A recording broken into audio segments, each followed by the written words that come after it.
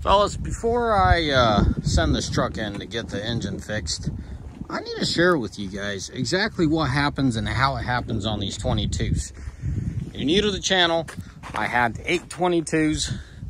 We are down to 5, and now we're down to 4. Meaning this one's going in the shop.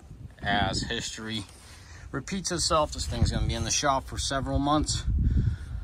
So, what do you need to look for? Not everyone does 100,000 a year on their pickups, so some of you guys are going to be stuck with this issue down the road about 100,000 miles. If you have a 22, every 22 I have, except one, has this issue. I have triplets. I have 3 identical trucks. One of them had the engine done. This is the second one, and the third one with the least miles, the third one has 60,000 miles, is starting to show signs. This thing has 108,000 miles. This is a 2 of 22 build, like clockwork. About 100,000, they go haywire. About 50, 60,000, you're gonna get a pending check in, oh, excuse me, you're gonna get a pending code. It's not gonna be a check engine light. It's gonna be a pending code. It's gonna come and go. It might come and stay for a day, half a day, and it might go, or it might stay for a month and it'll go. The code's going to consist of, it's not happy how frequently it's regenning as far as the computer's doing its calculations. A lot of guys are jumping on the intake filters. It's not that, guys. Now, there's something to be said about the intake filter, but the particular problem I'm talking about, it's not the intake filter. Second thing, you're going to have a code. I've seen it not throw a check engine light, but more so than not, it will throw a check engine light. The second code is going to be how frequent, or should I say how loaded the DPF is. First one is how frequent. It's going to be a pending code. And the second one that most likely is going to trigger the check engine light, you're actually going to have a problem, is going to show you that your DPF is full. Now, 75% of the time it does. 25% of the time, it won't show a check engine light. It's coming down the pipeline. Nice thing about us is we have trackers on these vehicles. Part of the tracking system is diagnostics. So every morning when these vehicles are inspected via the tractor, and every end of the day, we also see the codes that are coming down the pipeline. A lot of people don't. I mean, who the heck hooks up to their OBD2 to see if there's any codes coming down the pipeline? If the light's not on, the check engine light, then you don't mess with it. But that's how the cookie crumbles. And the final step to this is what I'm about to show you. You're going to have a cold start. Mechanically inclined people are going to understand cold starts are a little slower due to speed, heat, oils, all the above. This is not that kind of issue. Depending how cold it is, obviously it's going to you're going to have that. That's going to take place as well as far as the speed. What I am going to underline, you're looking for here is an internal knock. Not the injector cold start knock, but an internal knock down there. You're going to hear a knock.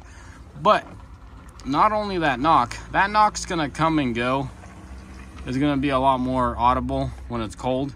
But when it's hot, you could also hear that knock. Now, what is going to be very audible is you're going to hear compression coming out of the intake in a weird manner. But if you're mechanically inclined, you know exactly what I'm talking about. But in this video, I will show you. It's about 30, 35 degrees out. This thing's cold. That's why I'm making this video. This truck's going to go to the shop and get the engine disassembled.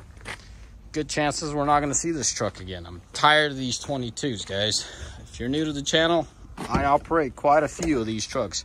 Here's my personal 14 that I had for a long time. I gave it to a driver. I got it back. This thing has 500,000. If you don't believe me, check my other videos. I got plenty of these Ford Gens doing 500, 600, 700,000.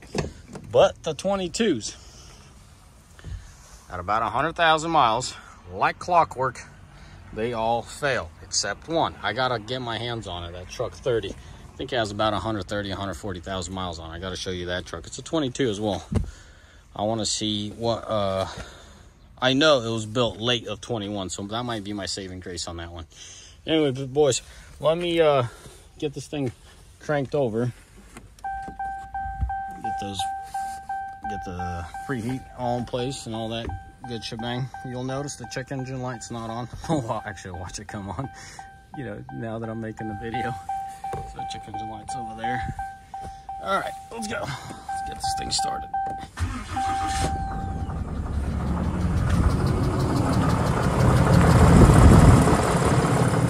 Do you hear the whole... First things first, you're thinking, lifters, but it's not. It's compression.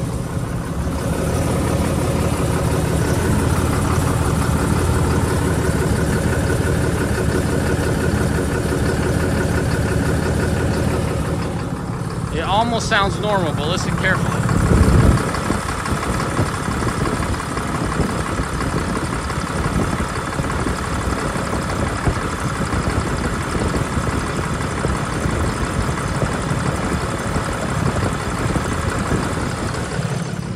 As this engine warms up, the knock's going to be, you know, more audible. When you block the throttle, you will hear that knock louder. It comes with the load. It doesn't necessarily come with the speed of the engine. It comes with the load. So if you were to, you know, hit the throttle as you're going into the throttle, as the injectors get loaded, you get that injector load, but you also get the bottom end load, the knock on the bottom end that I'm talking about. I don't know how well audio transmitted the sounds, but I'm pretty certain that you could hear it. Right now, you hear a muffled sound. That's normal. That's the exhaust brake kind of choking itself. Well, the turbo exhaust brake kind of shutting down, choking itself out a little bit to warm up. Truck's in great shape. This truck was one driver, and I know exactly who drove this truck. He took good care of it. There's, if anything, if there's any possible way to fault a driver, okay, let's completely dismiss the previous history and everything. This wouldn't be it. This guy takes good care of my equipment. I couldn't say enough thank you, Chris. Thank you for your hard work. You know, this guy babied it, took care of it, ran it nice, I mean, everything he could. You know what I mean? On those trips that he was kind of out there for a little bit longer. You guys hear that compression? It wasn't this loud before. When you can come here to the intake sound, it kind of gets louder.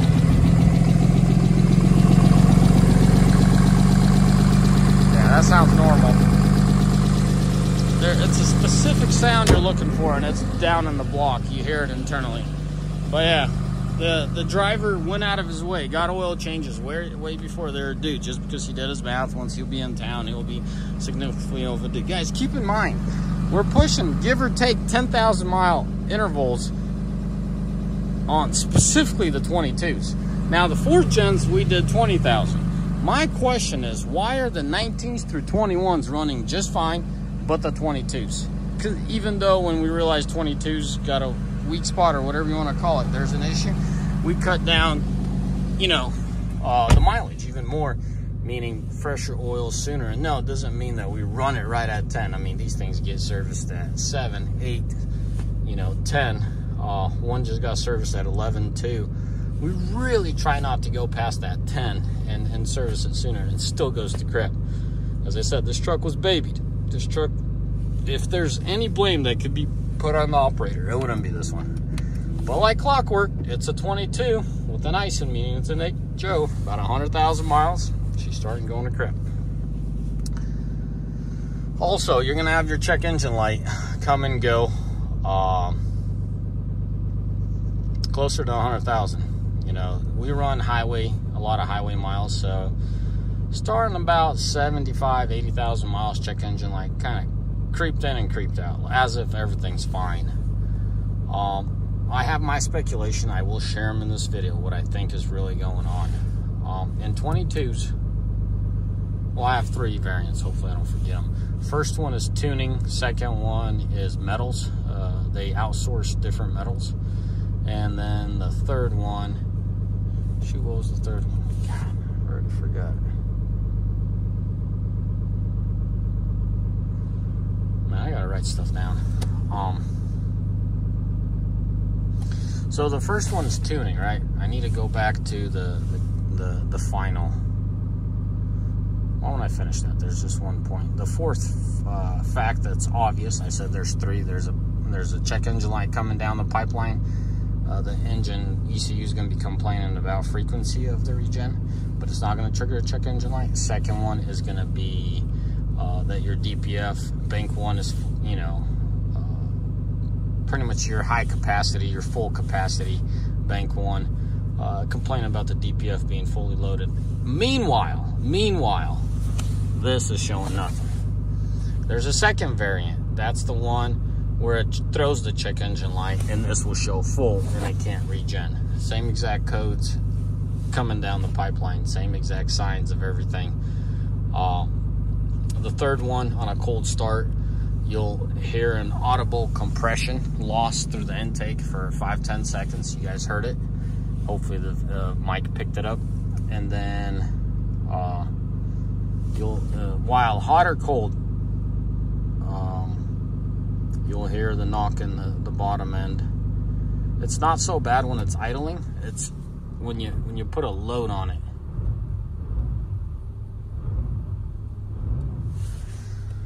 So it's something you look for. It's not something that'll leave you high and dry on the side of the road. It's not gonna grenade it. You don't have a hole in your block, nothing of that nature. It's just, and the fourth one, you know, you're gonna have a check engine light with a laundry list of misfire. Typically it says random misfire, and then it lists cylinder 1, 2, 3, 4, 5, 6, all separate codes. That's when you know you're screwed. This one, I don't believe it has triggered yet the fourth code, or the fourth step to my initial process, but that's what it is. Now the question happens, or the question that gets arised: what's actually wrong? What goes south on these trucks? So for the first engine, we actually went in several times, looked at it at the dealership. I was contemplating to make a video of it or not, but I think it would be more of a liability, security. I never asked if I could video inside the bay there at the dealership. If you guys are curious enough to see one of those videos, put it in the comment section here. If I get enough requests, I will ask management to allow for 10 minutes for me to record them. I don't see how we'll see how they feel about it. But your cam gets scored, your lifter is bad, and then your push tube gets worn into the rocker. So the seat where the push tube and the rocker meet there, that half ball, it just gets worked hard. My first truck that went south, help me Lord, I think it was 86,000 miles, 68, I still can't remember. I gotta look at my records.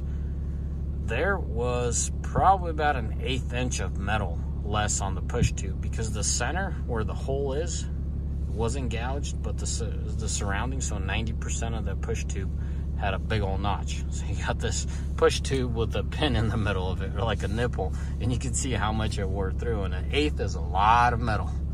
So the biggest issue, or the biggest damage you'll see, is your push rod going through your rocker, in simple terms, right? So all those are south. What do I believe caused this? Let's go back to those three things that my three interpretations, right? First one, I think it's tuning. 22s do not go in limp mode very quickly.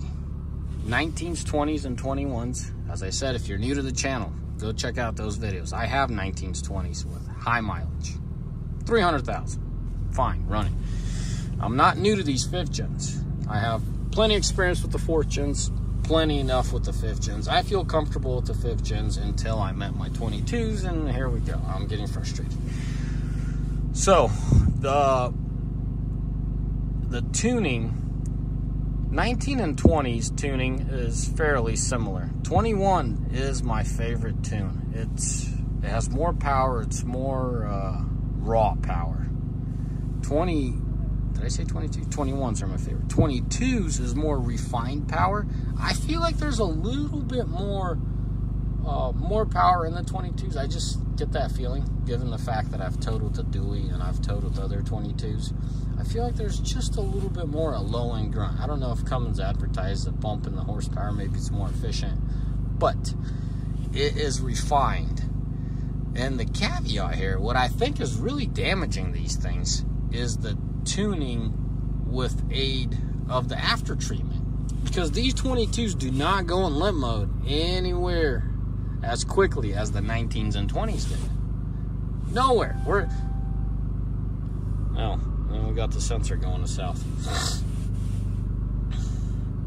For a fact, there's I've double or triple checked that there's water in that fuel. There's no water in that fuel. You're gonna say, Paul, that's your issue right there. No, it's not, guys. Double checked.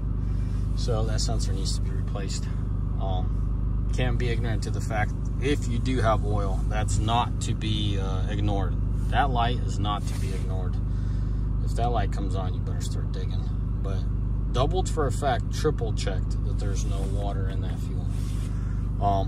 So the after treatment is another thing. I feel like due to ship shortage, just the supply demand shortage, they outsourced their different metals for the internal parts. That kind of falls on more on Cummins than it falls on Ram. But also that ship shortage. I feel like they're missing something to the after treatment. The 22 goes through, you know, decent amount of DF. Not like the 19s when they first came out. Those things were just crazy. Those things were pigs on DFs. 22s are not that bad on DF. But as you see the issue increase, you'll see the DEF progress. This isn't my only child. This isn't my only problem. I've had several of these. I've seen them come. I've seen them go. They just ramp up after 50, 60. You know, 75, 80, starting getting check engine lights, and about 100,000, you're pulling the engine apart. Maintenance, everything's the same as the 19s and through 21s, but knowing that the 22's got an issue, we've cut down the mileage even furthermore, trying to take care of it.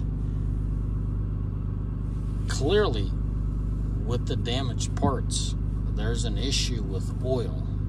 We keep up our oil maintenance schedule, but it's not that.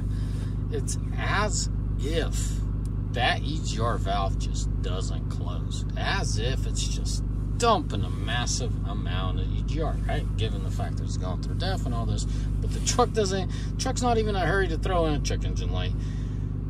And it doesn't put itself in limp mode. In extreme case when the thing's barely pushing, meaning I've only seen 122 go into full limp mode, meaning this thing is just barely going. This truck right now, an average Joe would hook up to this and he would never know that this truck has an issue. But this truck is progressing and getting worse and worse. Me sitting here idling it, I don't know if it does it any good. Well, I know it's slowly working itself to death, so I better get going to the dealership. You could easily drive this truck probably for another 10,000 miles before it starts crawling. So, yeah, fellas, I hope I answered all the questions, all the leading factors to this issue, all the signs. I think that was the main part to this video, all the signs to the issue. As always, may the Lord bless you.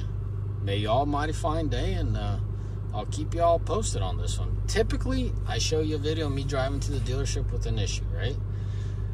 And then I say, hey, XYZ, meaning this was the results, and this is what you get, right? But in this one, I wanted to specifically show you, talk about the issues that you got to look for in these trucks.